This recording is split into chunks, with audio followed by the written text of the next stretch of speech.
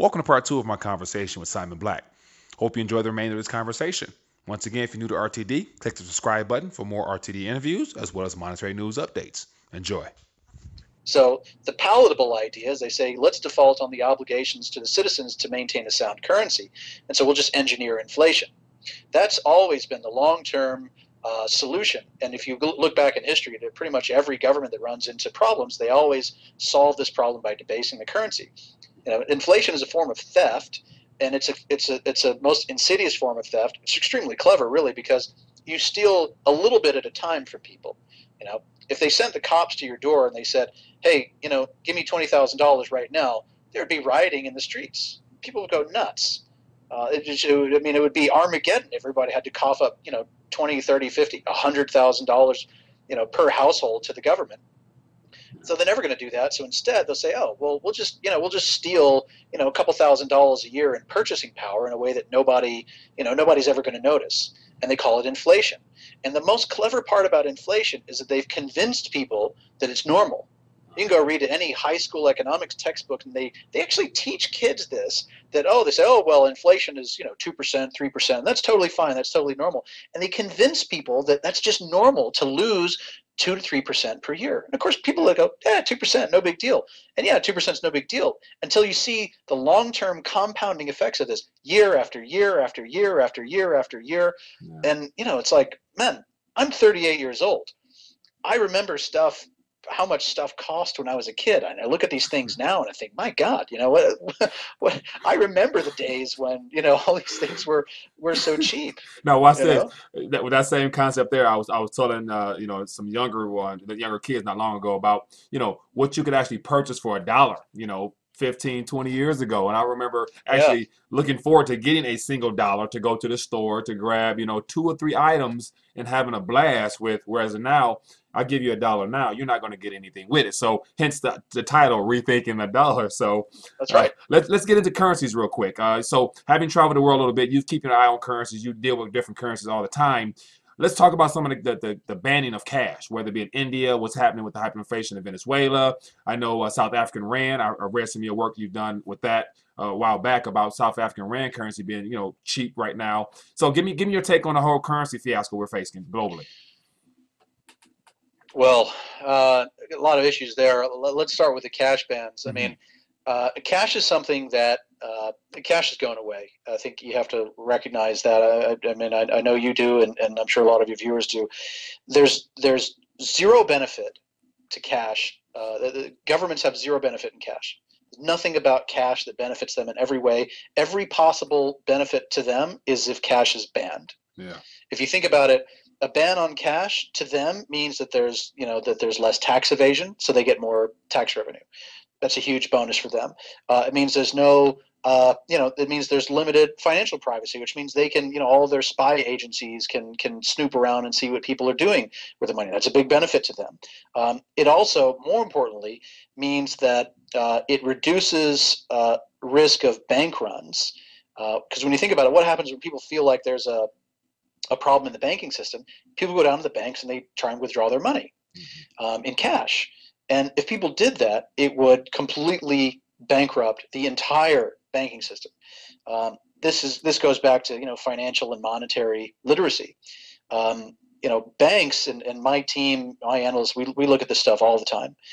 We crunch the numbers on bank balance sheets and turn these things inside out and see that banks actually maintain very, very low levels of liquidity in terms of most of the money. If you go and you deposit $100 at a bank, they're going to take at least $99 and go invest that in stuff. And a lot of those might be extremely illiquid. They might put it in home loans and mortgages and different commercial loans and things like that, some of which is very difficult for them to sell. And so if you show up one day and you say, "Hey, I want my money back," they don't have it. Right? Now, the idea is that they can maintain this very, very low level. I mean, I'm talking 3%, 2%, 1% of their assets they keep in liquid form. The rest of the stuff is off and invested in God knows what. So, if people actually went and decided to take their money out of the bank, it would cause a huge problem for the bank, because then banks, in order to meet that obligation to customers, would have to start selling assets. right? And in order to raise the cash to give their customers. Now, if that happened at one bank and only one bank, it would be a big deal.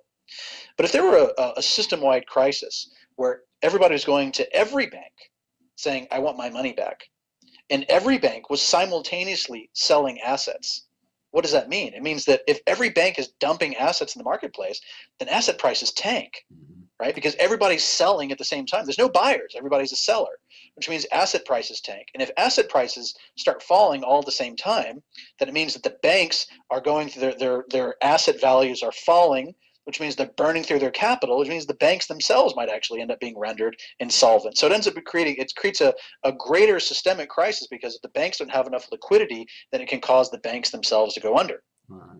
So if cash is banned, then customers as depositors, we don't have that option anymore. We can't go down to the bank and say, give me my money back, because we don't have cash anymore.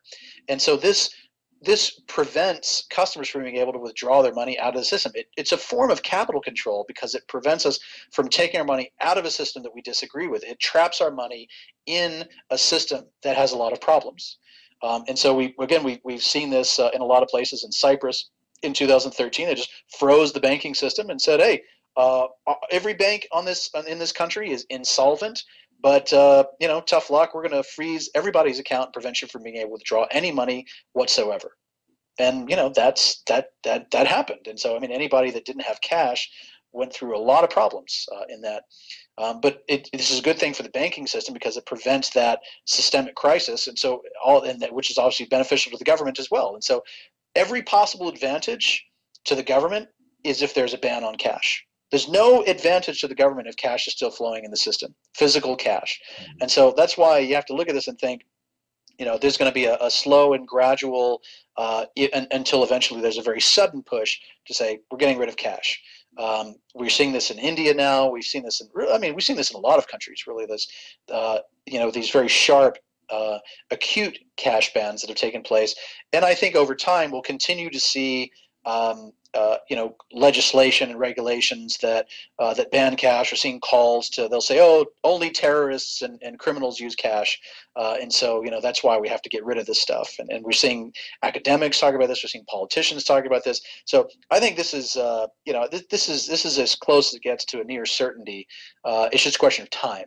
How long is it going to take? Is it going to take 2 years, or is it going to take 10 years? That I don't know, but the trend is pretty obvious that the cash is going away. Right. I think cash is something that makes sense for people to hold now, but I would also encourage people to hold other real assets, transportable assets, universally marketable and recognizable assets, and obviously gold and silver are two of those that make a lot of sense. Right. Now, so we've done a good job of painting the picture of what's wrong and how bad things could get. Now let's talk about some solutions. And so I know you're a good man as far as on your website. You talk about different ways of second passport, traveling abroad. You actually give people insight into some good places to probably relocate if you had the funds to do so. So as of right now, next question is, based upon all the places you've gone to, what's not a safe, because there's no place is safe from what's going to occur, but what is a good place where opportunity is already present, where it'll be minimum exposure to all the craziness that may happen in the developed worlds?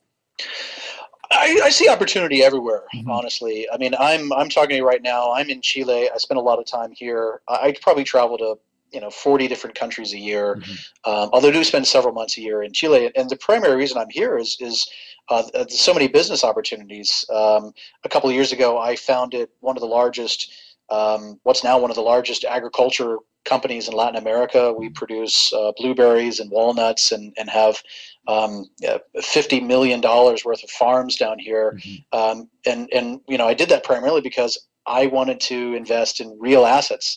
I wanted to get other people who were of like mind invested in real assets. So we put together a great project to invest in real assets, because real assets are the things that stand the test of time. Chile was an obvious place to do that, simply because the land costs and the operating costs and so forth are so much cheaper than they are in California or southern Spain or other places that have similar Mediterranean climate. But it's just an example of things that I really do see opportunity all over the world, and I would encourage people to, again, go back. It goes back to that financial literacy. That is, I am convinced the best investment you can make is the investment you make in yourself and in your own education, because that is going to open up so many more doors and so many more opportunities, where you start seeing, I've got all this paper money, and if you have U.S. dollars right now, if you have any savings at all in U.S. dollars, first of all, congratulations, because you're already richer than 99% of everybody else on the planet. It might not feel like it sometimes, but even even people that are in even, I would say, the lower middle class, in a developed country, are much better off. If you have literally $1 in your pocket, you're better off than guys that I've seen in Bangladesh and Tanzania and so forth, that that have absolutely nothing, and as well, access to educational resources, many of which are completely free online, to be able to learn more about what's happening, to be able to learn more about as well the opportunities, and so forth, and to leverage that knowledge into something that can actually become productive for you. Yeah. There are a lot of defensive strategies. I look at it, I know you're a sports guy. I look at it as as a sports analogy, and I say, any great sports team. Michael Jordan was the greatest basketball player in the world because he played great offense and defense. Mm-hmm. And I think that's the way to be a champion, is to be able to play great offense and great defense. Defense is probably the most important. And I think any great coach and any great athlete will tell you that defense is critical. Yeah. You have to be able to prevent the other guy from scoring, and in this case, that means being able to safeguard what you have. You have savings. You need to be able to safeguard everything that you've worked for, from these risks that are obvious. And we talked about these obvious risks. You've got a central bank with no capital. You've got a government with $20 trillion in debt that wants to go out and spend trillions of dollars more. There are obvious risks, and in light of those obvious risks, play good defense. Look at what those risks are, understand the consequences, and that's a question of investment in your education. And once you've invested in your education, take some of those strategies, and they're very particular, they're very individual. Some people have more savings and more money. Some people have less savings and less money. Some people are about to retire. Some people are just getting started. Some people have kids to worry about. There's so many different scenarios depending on your situation. And you can learn about those things and figure out what's the best defense for you. But once you've done that, there's all these other great opportunities out there. That's when you can learn how to play great offense. And when you learn about great offense, then you can see there's this world of opportunity out there. You can see there's just some tremendous things that are going on in different corners of the world that you might not even have any experience with or exposure to whatsoever. But again, that's where that education comes in to play, and learning about those offensive tactics, and learning basically how to be that great champion, learning how to play both great offense and great defense. That's fundamentally the solution, and it starts with awareness of the problems. It starts with education. Right. Well, last question, and then I'll let you go. I appreciate you being, free with your time. Rethinking the Dollar is the name of the show. My goal is to basically begin to help people rethink everything they've never been taught about finances or monetary history and awareness. So give us your thoughts, and just to look ahead. The Federal Reserve note, 2, 5, 10 years from now, will it still exist? What will it look like? What will it feel like, in your opinion? Of course, no one knows, but what do you think? Well, I like how you put it, the Federal Reserve note, because the U.S. dollar is defined by the U.S. Mint and Coinage Act of 1792. What we have, the pieces of paper we have right now, are exactly that. They're Federal Reserve notes. Where does the Federal Reserve note go? Look, the long-term trend to me is pretty clear.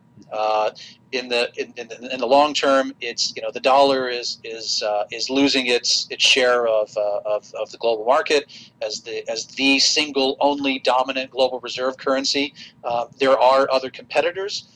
More importantly, there's technology, and technology is now getting to the point where we don't need a highly centralized Federal Reserve with unelected officials controlled by commercial banks to manipulate the value of the currency. Now we have all this technology now that makes all that stuff totally obsolete.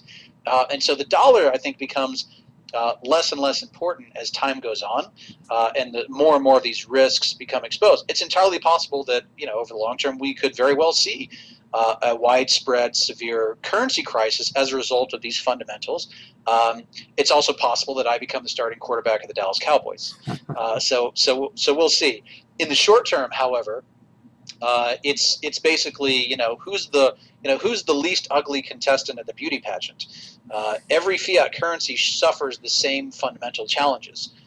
There's very few great fiat currencies. There are some that are better capitalized than others. The Hong Kong Central Bank, for example, the Hong Kong Monetary Authority, is dramatically better capitalized than just about every other central bank in the world.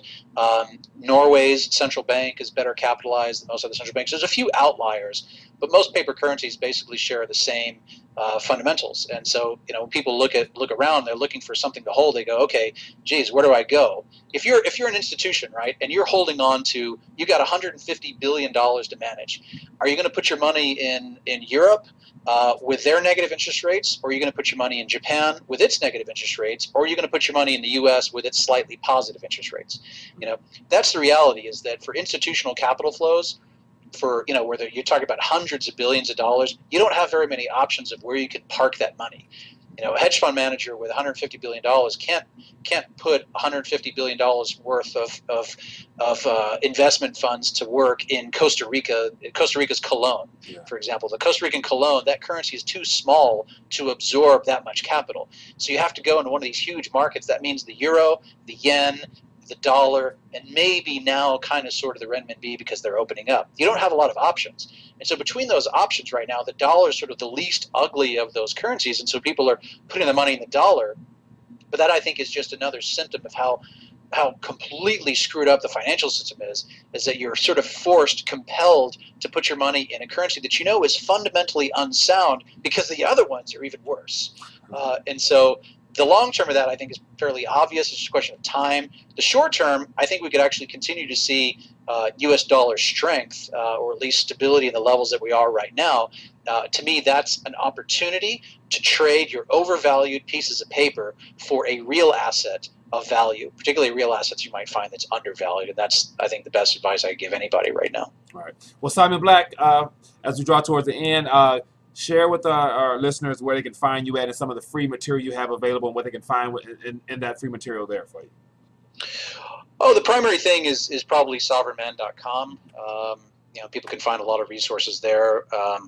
We send out a note to people every day, talk about what's happening in the world, what we're seeing. I've got some different insights because I travel a lot, but also because I run so many businesses in so many different places around the world. I've got agriculture here. I've got manufacturing in Australia.